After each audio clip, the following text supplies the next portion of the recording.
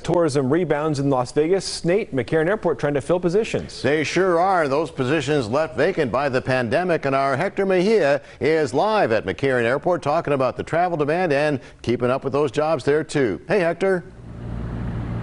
Yeah, hey there guys, good morning. The Department of Aviation is holding a career expo later on today at 10 a.m. with dozens of positions that are either open right now or in the works to become open in the next few weeks.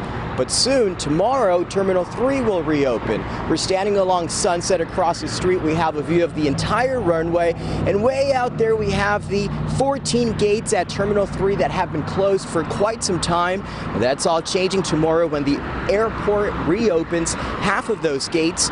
McCarran Airport says travel demand is getting close to pre-pandemic levels of 2019.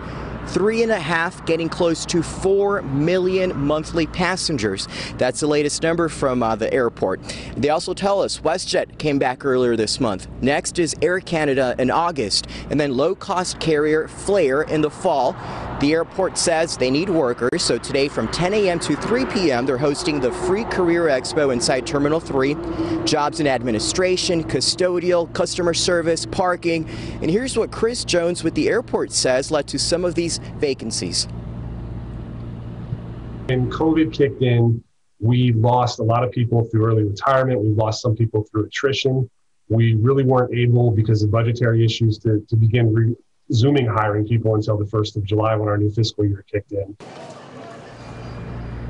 So we've also learned the last time the airport planned a career event this large was back in 2012 to open Terminal 3. It's not a fair where you get offered a job on the spot. It's more to really connect with recruiters and learn about the positions with the Department of Aviation. And you can actually check out what they have available by going to McCarran.com. And again, that expo is from 10 a.m. to 3 p.m. today inside Terminal 3. And if you're worried about parking, they will validate for that for you today. Reporting live, Hector Mejia, 8 News Now.